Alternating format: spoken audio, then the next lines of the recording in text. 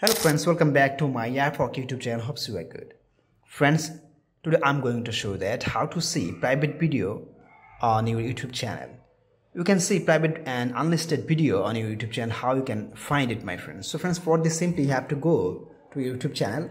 After that you have to click on the logo, then you have to click on YouTube Studio, or you can click on manage videos, right? So I'm going on YouTube Studio, my friends. So after that simply you have to click on content, and you'll find a filter option at the top, right? See, there's a filter option. You have to click on here, then you have to click on visibility, and simply, my friends, which type of video you want to see, you have to select that one, like public, private, unlisted, members, has schedule, or draft, right? So I want to see the private video and unlisted video, right? You can choose like this, then you can click on apply. So there is no unlisted video on my channel, there is only private video, right? So that's why I have shown only 2 videos is private.